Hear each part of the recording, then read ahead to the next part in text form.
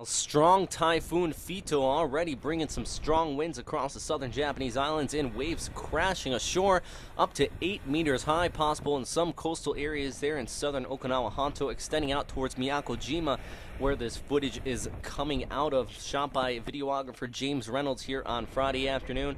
And it does look like he's going to be out there throughout the day on Saturday and even going out towards Sunday and Monday for our next storm system, which is going to be our tropical storm Danas right in Fitow's wake. That one pushing across the southern Japanese islands, and then this one coming in right behind it. So this is our midnight update here on the 4th, going into the 5th of October, 2013.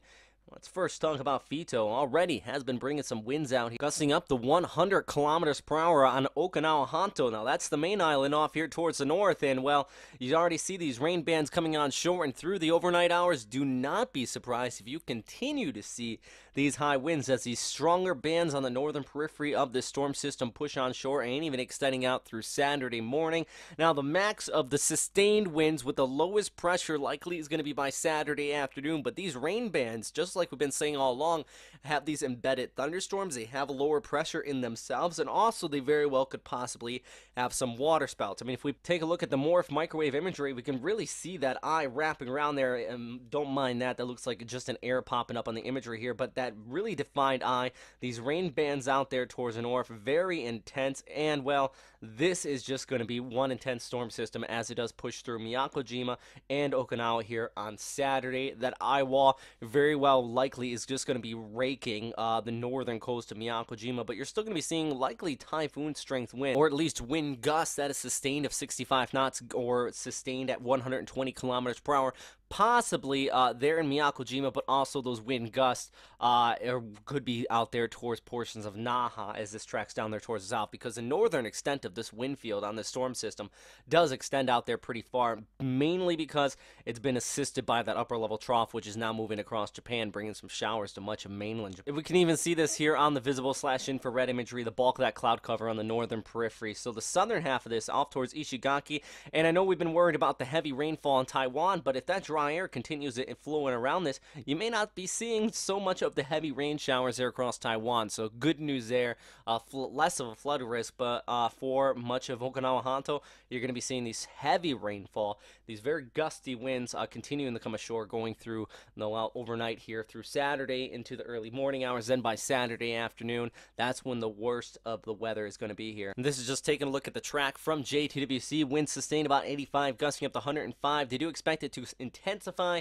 as it pushes just south of Okinawa here before starting to weaken out due to an increase in vertical wind shear, and then moving out there towards eastern China, south of Shanghai, but north of Fujian province. Really just going to be pushing on shore here as a weaker typhoon, or possibly even a tropical storm. So I think it's going to be a big rainmaker for eastern China. That is going to be the main threat out here. A very serious risk of flooding out here towards the southern Japanese islands. More of a wind threat, high waves, storm surge in some low-lying areas, but I think the high winds and the waves are going to be the bigger problem out here. So if you don't have anything secure by now, which already I think T-Core 1 issued for the southern Japanese islands for the military out there, typhoon warnings are in place.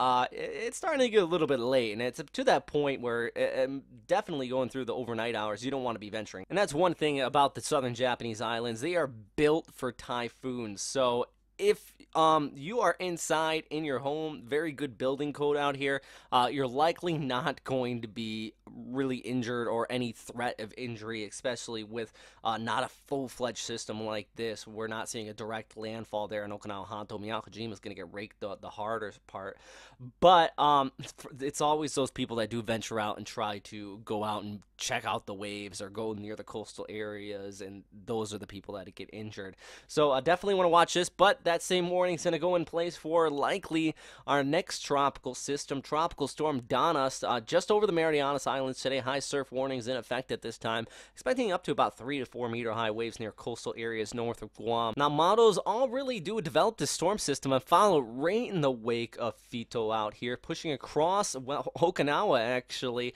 Some of them take a little bit north of the island, some of them take it towards the south. So right now, JTWC says it's going to run directly overhead. JMA actually right in line with that as with our 24th named storm of the year. Actually, one thing I do want to note, 24 named storms. If this was in the Atlantic, it would be called Gamma, because we would have exhausted the alphabetical list and started using the Greek alphabet. So something interesting I just want to know. But they're right in line with JTWC, and many of the models expecting that as well. So by Monday, you very well could be seeing yet again another typhoon out here. So yeah, it is early October. It is not completely uncommon to see back-to-back storms. So yeah, just be ready, and this is that time of year we see these storms come through, and you just want to be prepared. I mean, these areas in the red showing winds up to about 50 knots across the southern portions of Okinawa, extending out through Miyako-Jima, that eye offshore. This is the ECMWF output for about Saturday 6 p.m., and that is when it really does look like the worst of the storm is going to be overhead. We'll just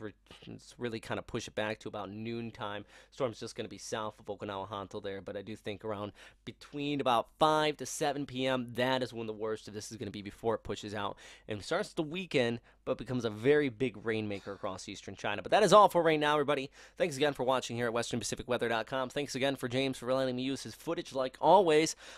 He's going to be continuing to put out stuff, so please click the annotation on the screen. You're going to subscribe to him, because he is just going to continue to put out footage not only on Miyako-Jima, but he's definitely going to be hanging around in Okinawa for the next storm that's going to be pushing through by Monday. So thanks for watching, everybody. Stay safe.